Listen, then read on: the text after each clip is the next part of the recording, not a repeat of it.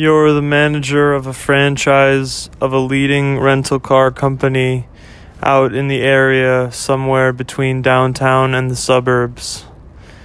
You've gotten off the bus a little ways down the street.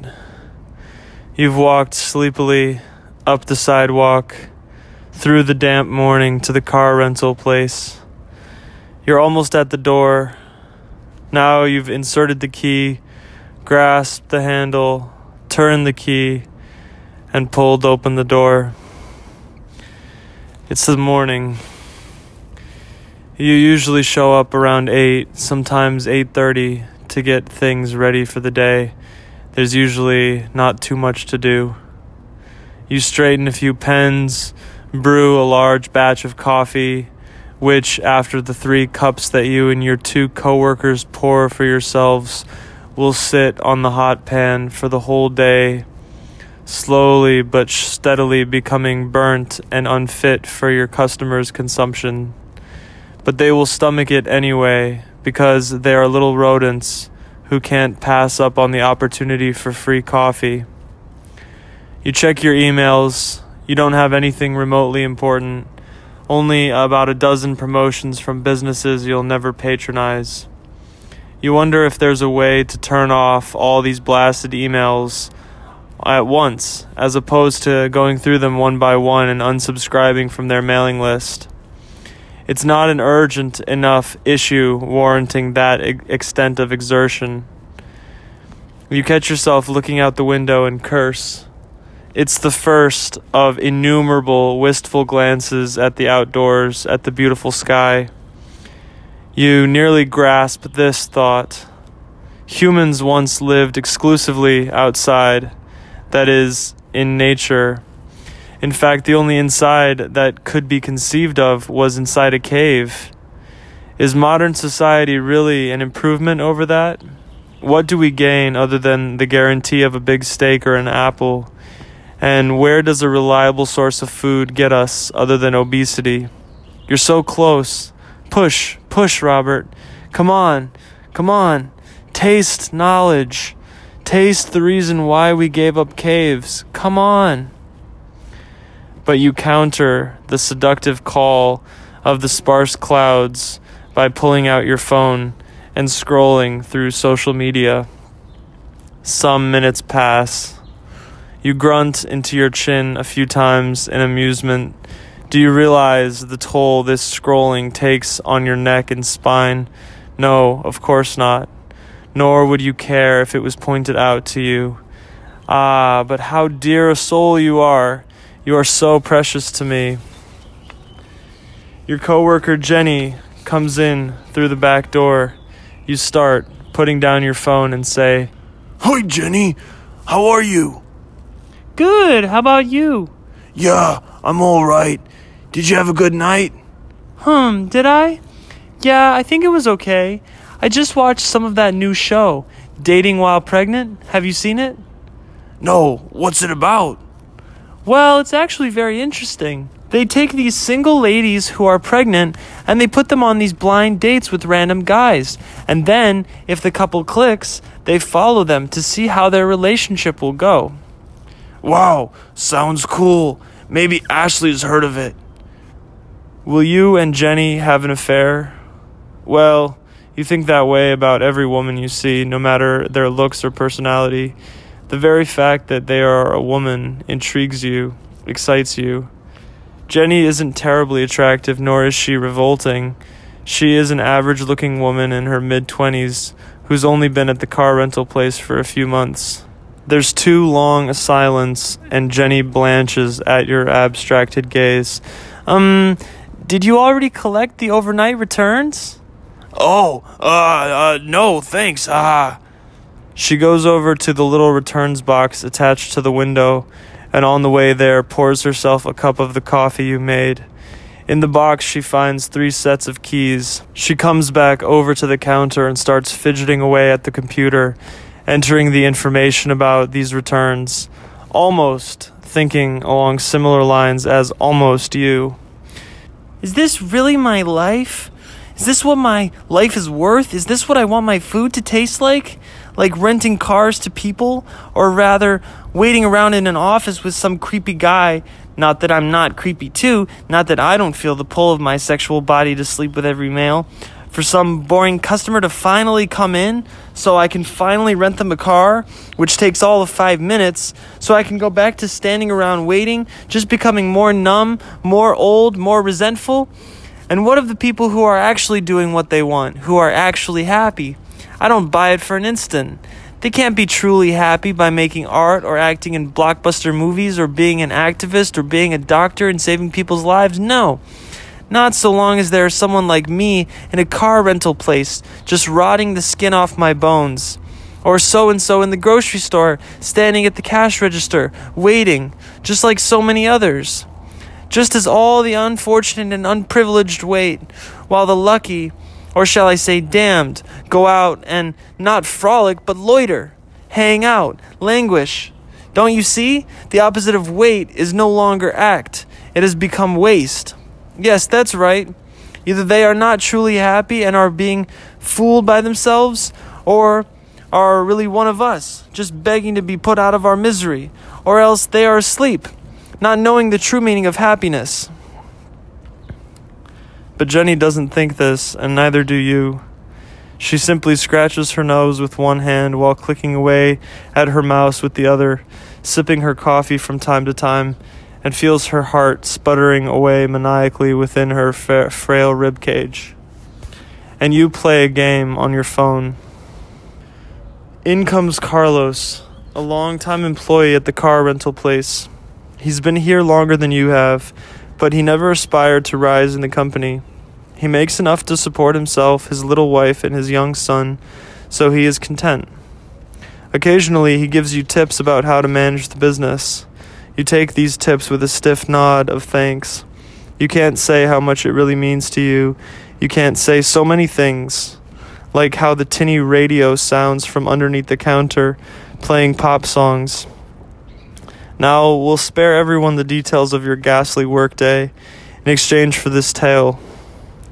Once there was a student sitting in the classroom, but there was no one else in the classroom except for an old, plump woman with her hair somewhere between burnt umber and burnt sienna. Ouch! She'll have me say that she's not old, only middle-aged. Well then, fine. And this student was sitting there, feeling a bit distressed. So the teacher barks, "Well, come on, boy, out with it." So you mutter, "Why do so many tales begin with once?" The teacher withdraws her ruler and begins whacking it against her palm. What a foolish question! How else shall a story begin but once? And besides, once isn't the important bit. The important bit is what follows the once. Well, if that's so, then why not just cut out the once? Now listen here, boy, how would that be? There was a so-and-so living in somewhere, and such happened to them? Is that what you prefer? Why, yes, frankly, that sounds nice. No once at all. It's good. Idiot, boy! The teacher comes up to the student's desk and starts giving the student a walloping. Oh, I should probably have said this earlier, but there aren't any doors in the place, only 3 windows on the left-hand side. There's a ceiling fan on, spinning at full tilt. Also, it's unbearably hot in the room, even with all the windows open. Well, but actually, none of that happened. What really happened is that there was this great big war, and all these boys had to go and pretend to be soldiers, and all these girls had to go and pretend to be nurses and helpers, and everyone could only see in grayscale. But that became tricky because ordinarily the soldiers usually distinguished themselves from one another by wearing different colored uniforms, so no one knew whose side everyone was on. But then someone came up with the clever idea of sewing these big patches on the fronts and backs of their uniforms and on their helmets too, and the patches were the emblems of whatever side whoever was on. But then it became tricky because some other people had the clever idea to make some of the opposite side's patches and sew them on their own uniforms and helmets on top of their real patches and sneak around to the other side of the war and pretend to be the people they actually wanted to kill, and then they'd make some huge sneak attack on the bad guys, and sometimes they'd get killed in the process, but they figured it was worth it because they had already agreed to maybe get killed. This way they could probably kill a lot more people. Well, it got even trickier because suddenly, due to some political disagreement, there weren't just two sides fighting, there were four, and none of them liked each other, and they were all coming at each other from different sides. There were the people from the north, the people from the south, the people from the east, and the people from the west. And they each had different patches on their uniforms and helmets, so nobody knew who to impersonate, because the thing was that sometimes it took days for the opportune moment to launch their sneak attack, and in that time, the soldiers who were pretending to be on such and such side would have to do certain things to prove their allegiance to such and such side as they were impersonating, and sometimes that involved fighting in a battle against their comrades. Well, it was easy when it was just the north and the south fighting on one front and the east and the west fighting on another, because such and such impersonator could just put blanks into their gun and pretend to shoot at their countrymen. But it started getting really chaotic, well, with everyone fighting each other, and pretty soon most everyone was just firing blanks at each other, and then even worse is that everyone started running out of blanks. But then there was another consequence, and this was very positive. Winter hit, and with it a stalemate, as everyone waited for an infusion of soldiers and supplies. And in that time, the impersonators, who were about 20% of each of the four armies, had to spend a lot of time with their enemies. And of course, they came to realize that their enemies were a lot like themselves. So then, when their resources were replenished and it was time to go back to fighting, none of the impersonators really wanted to, because they had seen the truth, that national borders do not affect the inherent personhood within us all. But the problem was that the impersonators' own countrymen couldn't see this fact, so the impersonators were stuck. But then each of the four groups of impersonators conceived of the same solution independently from one another. They would have to confess the truth to those whom they were impersonating and beg for mercy, and this they did, and mercy they were given. Soon the fighting ceased, and all four armies convened together in the center of the battlefield. It was a gray, cold day. The clouds were monstrous. They had a forum and decided that together they should storm each empire one by one, beginning with the north, and should arrest and depose each of their monarchs, and bring all four of them back to the central battlefield, and force the four kings to either settle their differences diplomatically, or fight it out honorably with their own hands, and this they did. Well, none of the kings had a police force strong enough to withstand the combined efforts of four armies, and one by one they were put in chains and thrown among the masses and made to walk like everyone else. The kings were indeed brought to the central battlefield, where they were surrounded by the conglomerate army and made to discuss their feelings with the intent to arrive at a resolution, a compromise. At first the kings wanted to rip each other's throats out, but then the soldiers started shouting out, "You're just looking in the mirror, you're just a bunch of children, a wildfire will only destroy the world, how dare you attack your brothers? What conflict is so large as to necessitate these evils?" And the kings realized what fools they were being, and fell to the ground where the soft, late winter breeze chilled them. Their pants and robes got soaked with mud, and they reached out their arms to commit the abhorrent, to embrace those who for so long they had viewed as the devil. And as tears streamed from their eyes, a voice came down from the heavens and said, "This isn't what happened either. Here's what actually happened. There is indeed a war, a very unholy war at that, but it is not so plain a war as was described. This war is waged by consciousness itself and must be fought if life is to go on. This is the war that will never end, for although it is easy to resolve conceptually, it is impossible to apply practically. It is the war caused by the tendency of every being to prefer happiness over not only sorrow but also monotony. See, at this very moment there is someone being violently raped, as well as someone committing suicide, murder, theft, and so on. Are these bad things? Of course. Well, would you be willing to give up your lollipops, your hot meals, and finally your very breath itself, which you must admit is a pleasure to you, to dispose of these sorrows? No, of course not, but you should. For don't you see that your breath itself is not at all breath, but is the very cause and origin of sorrow? That your simple pleasures, your evening walks through the neighborhood, your humble cup of tea, your little nibbles pawn a tender lobe, your laughter, your singing, train rides, bike rides, automobiles, diapers, soups, dances, everything that's good about existence necessitates the severed heads, the bleeding pussies, the drug addicts, atomic bombs, and garbage strewn about a busy street. No, you're clearly not convinced, nor am I, for if I was, I'd be dead. Thus, we will cling to our lit-up carousels and saccharine conversations and only give up our breath when God, annoyed that we haven't seen the light after how much time, takes it from us by force. It's nearing the end of the workday and you're hanging in there, having already completed hundreds of identical workdays. And even when you were just starting out, you got through by self-deception, pretending that someday the boredom would end. When a man wearing a small gray hat and a gray suit comes in, muttering under his breath, "But by no means do I advocate suicide, for suicide, even for the sake of enlightenment, is never enlightenment, it's only suicide. Enlightenment is simply allowing these breaths that are the source of birth and death to extinguish on their own. Do not cling to your final breath. Do not hasten its departure. For what is a breath? It is air. It is insubstantial. By clinging to your breath or by trying to rid yourself of it, you commit the folly that gave you breath in the first place. Do not weep when God rips out your soul, and do not weep that your soul is still with you. Instead, rejoice that the nightmare will finally be over. He's standing in front of the counter by now, and you ogle him, utterly bewildered. Excuse me, what are you talking about? The man looks at you with a somewhat perturbed face. Excuse me, but what are you talking about? You do a double take. What? I'm nothing. I'm just standing here. I wasn't saying anything. You're the one who just came in here going on about God knows what. Jenny comes over and stands in the doorway, listening with cool interest.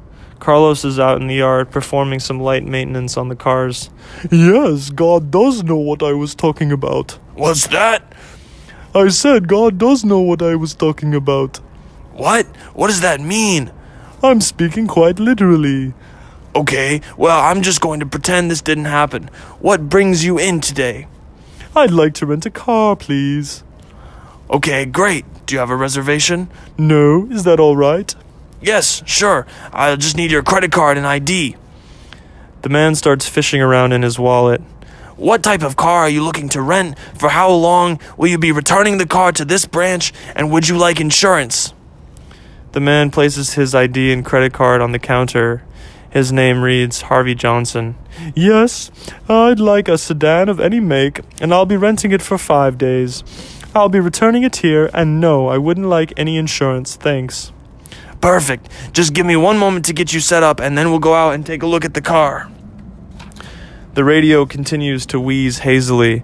The clock hanging up on the wall ticks at about the same volume as the music coming out of the radio. You click-clack away at your computer. The man stands with his arms folded at his waist, looking around pleasantly at the office. He occasionally, I've dreamed this before, glances at Jenny, who looks away quickly without moving her head. All right, Mr. Johnson, you're all set. Please follow me outside. You hand his cards back to him and go out into the open air, which, being much too wide, is why humans started living in houses.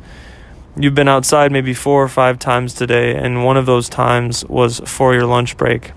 Each time you breathe the fresh air, your legs go weak, and you have to cough to make it look like you're just coughing, not having an experience of God. Here you are, a 2017 sedan, about 40,000 miles. You open the driver's side door and turn the car on. Gas tank is 3/4 full. Bring it back that way or more, or you'll be charged $50. Mr. Johnson nods. All right, now follow me around the car as we perform an inspection of any pre-existing damage. I'll point out the ones we already know about. If you see something I don't mention, don't hesitate to call it out, or you may be charged for it when you return the car. You do as such, mechanically, devoid of passion, thinking about the clouds right above you. If you could only glance up just once. You indicate a small dent, and when Mr. Johnson looks down at it, you take a peek at the sky and nearly fall to your knees. Your breath catches in your throat, and you start coughing again. Boy, I tell you what, it seems like everybody's been coughing these days. You've been eating your citrus there, Mr. He reads your name tag. Mr. Thomas? Thank you, yes. I love the clementines they've been having at the National Grocery Chain near my house. I think it's just a little dust or something stuck in there. Anyway, you continue the inspection. There are few blemishes. Now, back at the driver's side door, you hand the keys to Mr. Johnson and say, Well, Mr. Johnson, thanks for your business. Enjoy the car and drive safely. Mr. Johnson smiles and, with the first 3 fingers of his right hand, grasps his little hat and tips his head slightly. In your periphery, cars roar down the main road. It rained last night, and there are still puddles scattered throughout the concrete. A cold gust of wind nips at you, and though it'll only be a moment longer, you wish you were back inside immediately. Mr. Johnson's smile seems to grow larger in proportion to your wimpish discomfort. Remember, Mr. Thomas, there is no secret to enlightenment. Anyone who tells you otherwise is trying to sell you something. If not for money, then for a much more hefty price, your soul. You twitch. What? Oh, Mr. Thomas, I didn't know you could hear me. But you said my name. Did I? I haven't the faintest recollection. What did I say? You said something about there being no secret to enlightenment. I don't know what that means. Did I? Oh, good heavens, I hope I didn't. I don't know what it means either. Yes, you did. You said it. Just like you were talking funny earlier when you came in. Strange. Well, you must forgive me. Sometimes my mind wanders. Now I must excuse myself. I'm in a bit of a rush. Thank you for your service. And with this, he gets into his rental car and drives away, leaving you alone, drowning in the horrid maelstrom of the void.